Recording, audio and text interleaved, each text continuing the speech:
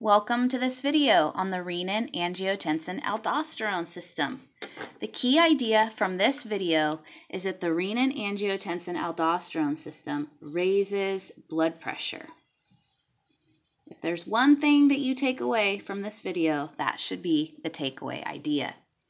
Okay, so all of this starts with the kidney when it is able to recognize low blood pressure. So the kidneys, make sure you can see that, are able to sense low blood pressure, and I'm going to use BP, or low blood volume. I'll write that out all the way.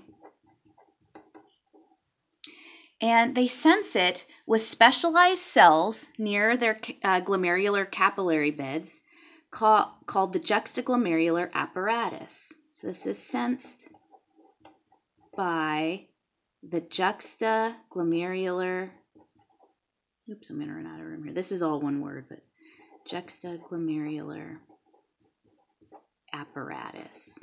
And you can just call that the JGA. So when the JGA senses low blood volume or low blood pressure, then the kidney will release an enzyme called renin. I'm going to use a green highlighter for this arrow. And let's write renin with a green pen. It's called renin because the word renin literally means kidney. Okay, so meanwhile, your lovely liver that's always working hard for you has been making all the plasma proteins that you need. And one of these plasma proteins is called Angiotensinogen. So let's put over here that the liver produces plasma proteins. You might remember that the most common one it makes is albumin, but the one that we care about in this video is called Angiotensinogen. You can learn a little bit about what it's going to do just by the makeup of the word. Angio means vessel, and then you can see the tensing, so that's why it's going to raise blood pressure, but the O gen tells you that it's currently inactive. It's going to be the generator of something that will raise blood pressure, but it's not yet currently active. So let's use the green to show this arrow that the liver is producing angiotensinogen. And then angiotensinogen is converted by this enzyme renin into angiotensin 1. I'm going to use another blue pen. And angiotensin 1 is not very active. It really needs a little bit more adjustment by yet another enzyme. So we're going to move down a little bit. And this next enzyme is going to convert Angiotensin 1 into Angiotensin II.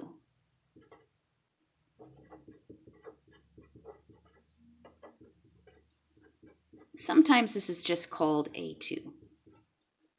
So we'll put a blue arrow right here. So this is going to get converted into its potent hormone. And it is converted by an enzyme, and we'll put the enzyme in green and try to fit all this in this bubble. It's a big name, Angiotensin Converting Enzyme. But we just call it by the acronym ACE. Now, this is made in a few places in the body, but on this paper, we're just drawing the lungs because that's where most of the ACE in our body comes from. You can highlight the lungs in yellow.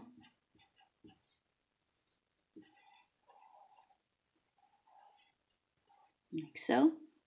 Okay, so you ready for what it does? You remember it's going to raise blood pressure, right? So it's going to do it in 3 ways. Let's go like this, and we'll look at these 3 ways. So the first is it's going to constrict blood vessels. The second is that it's going to make a hormone called aldosterone come out of the adrenal cortex. And the third is that it's going to make a hormone called antidiuretic hormone come out of the pituitary gland. So you can go ahead and color this blood vessel pink. And specifically, I'm really thinking about arterioles here because they're the ones that have the biggest impact on raising peripheral resistance to increase blood pressure. Then the adrenal gland, I'll put that in purple, and the pituitary gland we'll put in purple too. Okay, so now get a purple pen, and the first thing I want you to write over here is constricts blood vessels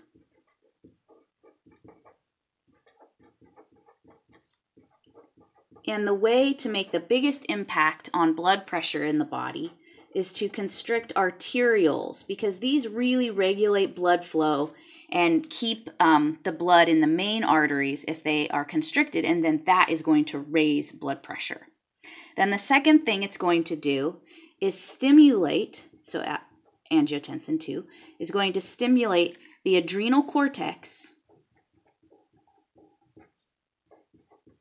of the, so this whole thing is the adrenal gland, and the outside is the cortex, to release another hormone called aldosterone. And that's going to make the kidneys reabsorb more salt, and that is going to raise blood pressure. And then the third thing it's going to do is stimulate the posterior pituitary gland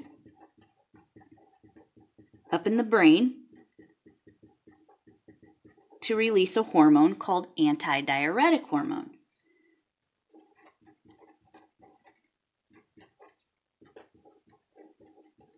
So this is antidiuretic, meaning it's going to make you pee less. That's how it got named.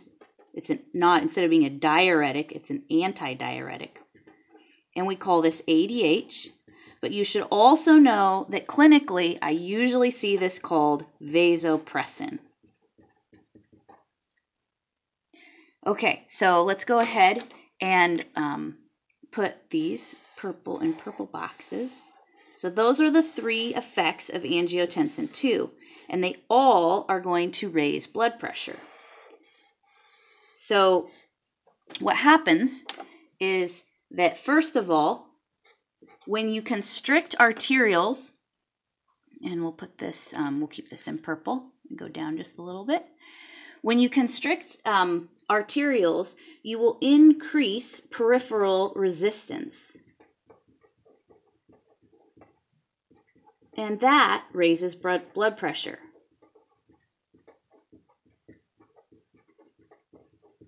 Because the blood has more resistance to flow. So let's put that in big block letters. Raises blood pressure.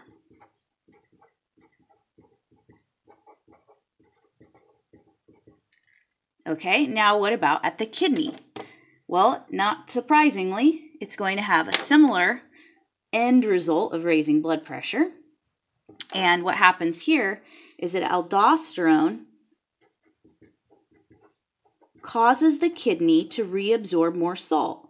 So I'm just going to use an upward arrow here. It increases sodium reabsorption in the kidney. And what that does is increase blood volume. So we'll use another upward arrow. This increases blood volume, and that increases peripheral resistance too. So this raises blood pressure. You think you're going to remember that? That everything we're doing here raises blood pressure? So angiotensin II is one of the most powerful hormones to raise blood pressure for these reasons. Okay, then here we go again. Use your pink highlighter here for the kidney. I guess I'm using purple for these arrows right here. And continuing with my purple pen. So vasopressin, or antidiuretic hormone, let's write them both so that you start to understand that they are the same hormone with two different names. So this will increase water reabsorption at the kidney. So instead of retaining more salt, and then water follows salt, that's how the aldosterone does it. It's sort of an indirect way of raising blood volume. This is a direct way to raise blood volume because you're increasing water reabsorption. So same idea though. This increases blood volume and raises blood pressure. So when I told you that the Renin-Angiotensin-Aldosterone system raises blood pressure, it ultimately does it in 3 ways. One, by constricting arterioles to raise blood pressure. A second way, by causing the kidneys to reabsorb more salt. Water follows salt, blood volume goes up, blood pressure goes up. And by increasing the release of ADH, which increases water reabsorption in the kidney to increase blood volume and then to raise blood pressure. So that's really the gist of it. And then the last part of this video is if you're interested in knowing how a lot of medications act on this system in order to lower blood pressure. So let's go all the way back up to the top of the page. And we'll start at the kidney. You can use an orange pen for this. So we're going to have some different inhibitors, and each one will do an orange. So the first inhibitor would be to inhibit the release of renin. So when I do inhibition, I like to do a block symbol like that. So instead of an arrow, we make a flat line and say, okay, that got inhibited. So renin inhibitors, so these are pharmaceutical drugs that can inhibit the release of renin from the kidney. And a famous one, beta blockers, which most people know works on the heart to lower blood pressure that way, also actually works on the kidney to release or to inhibit renin. So this is going to decrease blood pressure. So when the down arrow means it's decreasing, BP is blood pressure.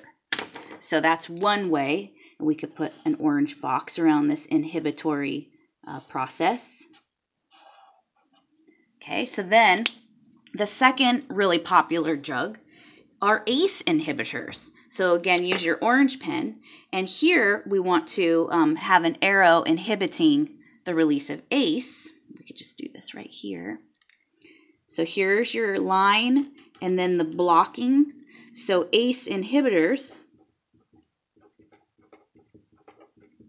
will inhibit this enzyme, so it can't convert Angiotensin 1 into Angiotensin 2, and in that way, it's going to lower blood pressure. So they block this enzyme, and they decrease blood pressure. And we can use our orange highlighter to put a box around this second inhibitory strategy. Okay, then the third medication is when they try to just block the effects directly of Angiotensin II. And that would be they block the receptors on all of these organs. They block the receptors for Angiotensin II. So I think the easiest way to do this, we'll just put a line here, like that. And these drugs are called angiotensin receptor blockers.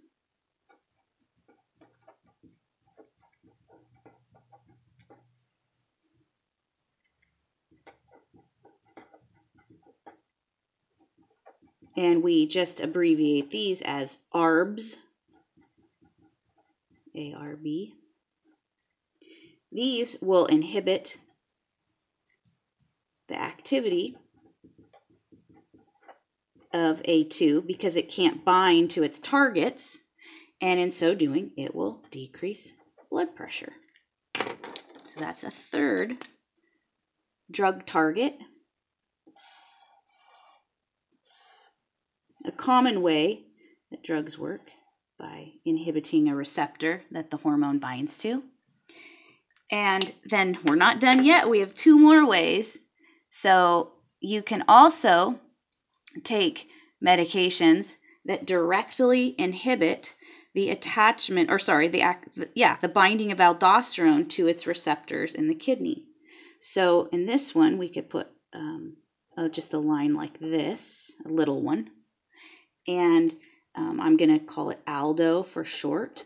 So Aldo antagonists, these would be drugs that antagonize the binding of Aldo to the kidney, meaning they're going to block it. And these will lower blood pressure.